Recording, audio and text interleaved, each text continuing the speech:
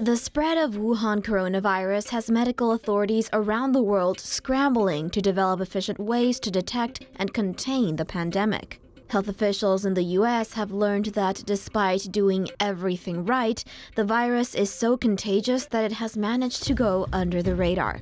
This is how the virus entered and spread in the U.S. According to Bloomberg, patient 0 arrived at Seattle-Tacoma International Airport from Wuhan, China on January 15th. During his time there, he took public transportation at the airport. In January 19th, he checked himself into a clinic after experiencing a fever and cough. He was admitted, tested for the virus, and sent home to self-quarantine. Results of the test came back positive the next day, and patient 0 was then admitted into a special biocontainment ward at Providence Regional Medical Center in Everett, Washington. This unit was originally developed for the Ebola virus. By February 21st, patient 0 had fully recovered.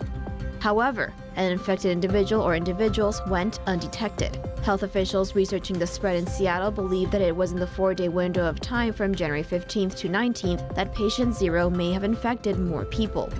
Mark Lipsitch, an epidemiology professor at the Harvard T.H. Chan School of Public Health, told Bloomberg that according to his estimates, for every dozen cases American officials caught, 20 to 25 went undetected.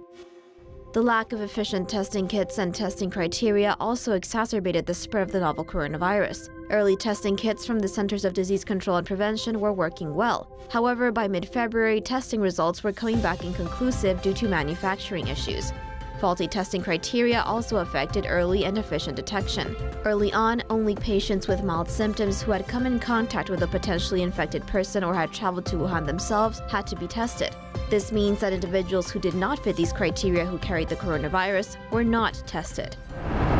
For more news animations and explainers, hit the subscribe and bell button to join the TomoNews family. Thanks for watching.